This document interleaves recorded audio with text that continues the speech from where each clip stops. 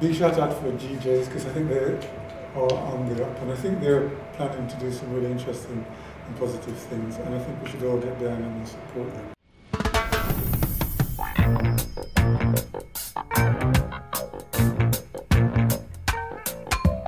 Get up, stand up. Hi, how are you doing today? I'm okay. Okay, can I just ask your name and your profession? My name.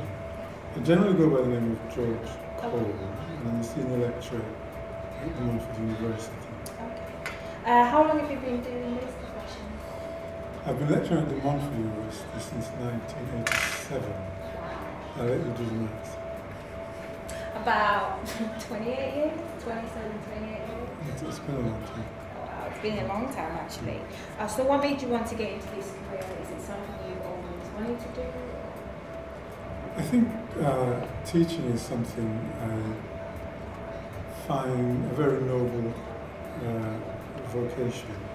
It perhaps wasn't my first choice of vocation, because I was always interested in music, but without a musical ear and the inability to play a musical instrument, I don't think I stood much of a chance. Oh, so you were interested in the instrument, vocal side?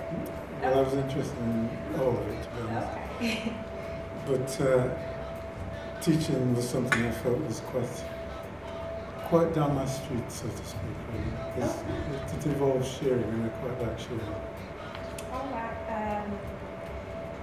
What have you, what sort of struggles or challenges have you faced, throughout your career so far? Or still facing? There have been a range of struggles. I think one can initially identify with the black struggle, because living in it's probably incorrect to say, but it's a white-led world. Non-white folks tend to find themselves in a very difficult place when it comes to making progress, because clearly white folks feel threatened when they see other folks trying to get their equal share of what's nature has provided for all of us. And so there was the black struggle.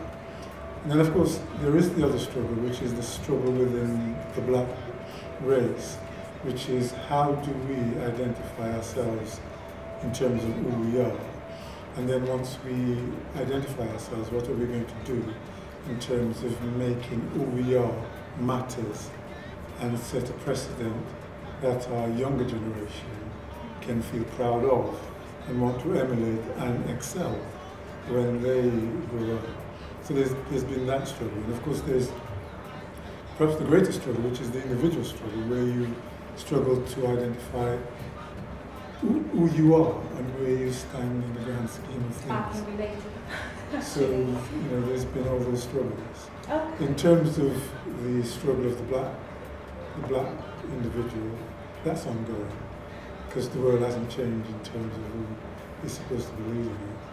In terms of the struggle within the black race, that again is ongoing, because depending on whether you live in America, in Europe, or on the continent of Africa, there's that ongoing struggle as to when is it that we are going to rule ourselves effectively in a way that makes us feel proud of who we are, and the fact that we can have leaders who are not, dare I say, corrupt, inept, who suffer from nepotism, but leaders who say, I'm here to serve the people, regardless of who they are and what they stand for in terms of their gender, in terms of their sexuality, etc. So that struggle is an ongoing struggle, and I think it's going to take a few decades, perhaps centuries, before we resolve that. In terms of my own personal struggle, I suspect at some point I will come to a place where I say, I've struggled long enough, I'm just going to accept who I am and what I am and what it is that I'm about. And I hope that happens before the last breath leaves my body. Okay, so when do you see yourself in 5, 10 years? Do you see yourself being a lecturer, or do you see yourself doing something else different? I would like to think that I'm on the latter part of my life as a formal lecturer in terms of standing in front of students and delivering lectures, tutorials and laboratory work. But I think one always teaches, if you've got something to say and you feel you can share that with someone you think will benefit from it, then in that sense I think I'll always be a teacher, a lecturer. In terms of what I'd like to do, I think I'd like to catch up on that long lost ambition, which I never quite realised, of music. Yes. And I'd like to think that I could perhaps pass some of my spare time learning an instrument and probably writing songs. Perhaps it won't be to realise wealth, but just a self-satisfaction. Yes, okay. So what advice would you give to people like me and other young music in the world? Well, you know, the world is a great big opportunity, and the world presents itself in a way that those who are prepared to put themselves out there and compete are set to gain great rewards, either personal rewards in terms of self-development, self-fulfillment, or financial reward in terms of assets, or rewards in the form of how can I move a set of people from one place in their mindset to another place which is beneficial to all. And I think my advice to young people is not to be afraid, not to be shy, not to be feel downtrodden, but to be brave and to look up and outwards and take on some of these challenges, because you know, life is a great big opportunity. And I've got to be honest with you, life promises us nothing. It doesn't make anyone any great promises, it doesn't grant us any favours, but what it does do is make itself open to those who are prepared to take it on and bring about great changes.